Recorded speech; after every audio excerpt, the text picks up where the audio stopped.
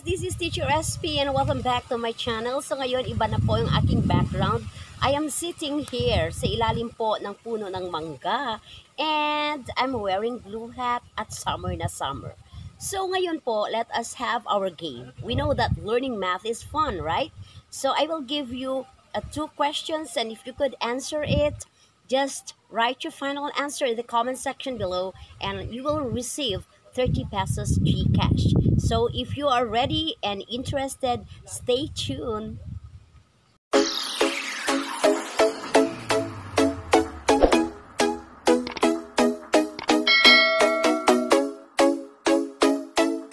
Our game number one, guys, is question number one. You have to follow this process only.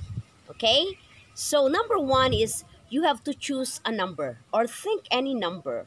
A one-digit number from 1 up to 9 or any two-digit number, but see to it that you have to follow this process. Okay, think of a number. Okay, number two is whatever the number that you have thought of, you have to multiply it by 3.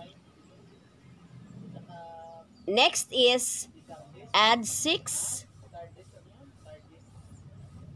Divide it by 3. Next step is subtract the number first thought of.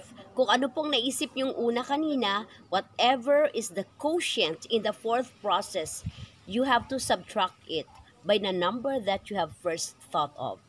Again, you choose a number, multiply it by 3, add 6, divide it by 3, and subtract the number first thought of.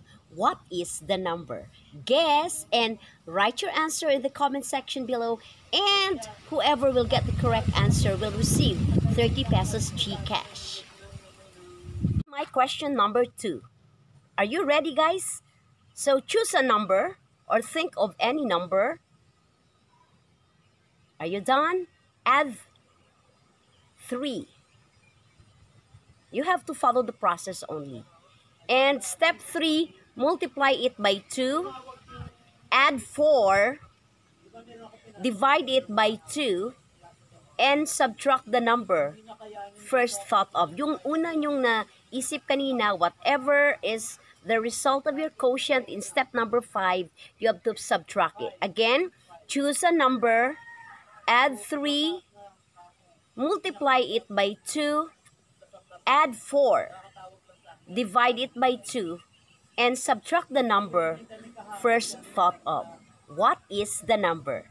Guess what is the number and write it in the comment section and you will win 30 pesos Gcash. Whoever will answer the correct answer na magbigay po ng tamang sagot will receive a 30 pesos Gcash.